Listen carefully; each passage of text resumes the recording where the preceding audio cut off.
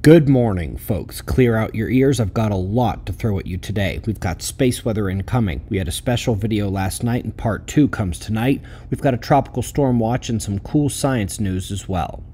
Let's start by looking at the GOES X-ray flux chart for solar flares. The two largest spikes are the first near X-class flare we reported yesterday morning. The second large spike is another near X-class flare event that happened yesterday, and there was a smaller but long duration flare event just this morning, on the right.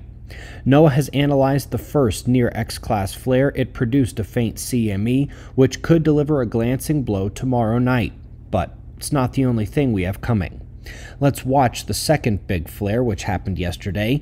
This one appears to have produced a CME as well, and while no Enlil spirals are updated for this one, the coronagraphs seem to show another eruption, a halo event, and so that means we could have two on the way.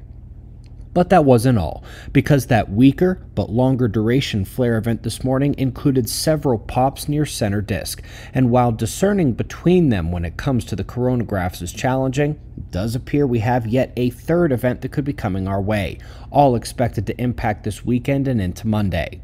None of them are huge, but a triple hit or even a double if only two make impact should drive geomagnetic storms, and of course, we've still got a lot to be watching today as well, as the sunspots are still large and obviously quite active.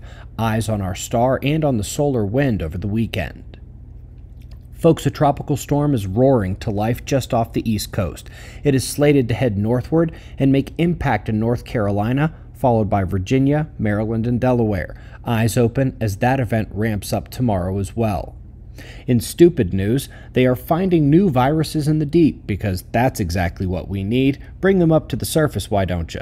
Several space telescopes have combined to map the cosmic landscape between us and Massey's galaxy, the furthest one known.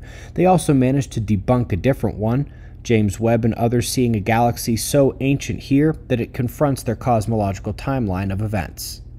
Pretty cool animation up next from NASA indicating how they think a long gamma-ray burst occurs. It's as a star ends its life and blasts out jets.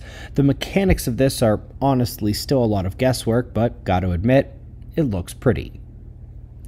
Lastly, folks, yesterday afternoon we put out the magnetic body impact video, the one below, describing some of the impacts of magnetic fields to our bodies. The number one question was about defense. What can we do?